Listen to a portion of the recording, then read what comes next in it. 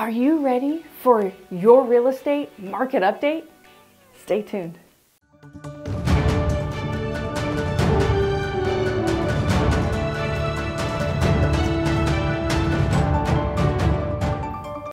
Welcome to Step Into the Valley. I'm Katrina with the 3-Step Realty Group in the Tracy and Livermore areas. And today we're going to be reviewing the real estate market for the Tracy and Livermore areas. It is currently 9:20 a.m. on Tuesday, January the 10th. Let's get started with Tracy. Currently, we have 82 homes active and available on the market and 34 homes under contract or pending. Last month in December, 54 homes sold in Tracy. Out of those 54 homes, the average sold price was $731,000, which was up 9.4% from the previous month in November. In fact, if you look at our chart here, it was the first month we experienced any upward movement after the last 6 months of consistent decline. December's average sold price was still down 4.84% from December of 2021.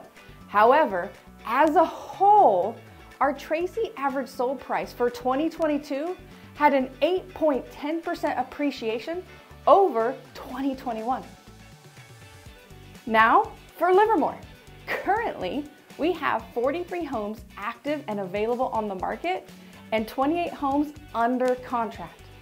Last month in December, 62 homes sold in Livermore. The average sold price of those 62 homes was just over $1.1 million, which was down 8.03% from the previous month of November and down 8.89% from December of 2021. Also in Livermore, take a look at our chart.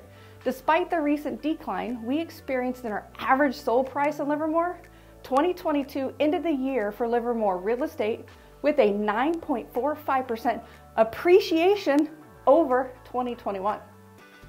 If you're thinking about selling your home now or in the near future, call us for a free, no strings attached consultation on what it takes in today's market to maximize your profits. And if you're thinking about buying a home or investment property this year, call us today to talk about your home buying goals and affordability options that are available out there right now. Thank you so much for watching.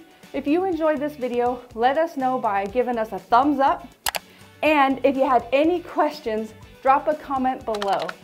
Lastly, if you'd like to see more videos like this, be sure to hit that subscribe button for more real estate advice and news.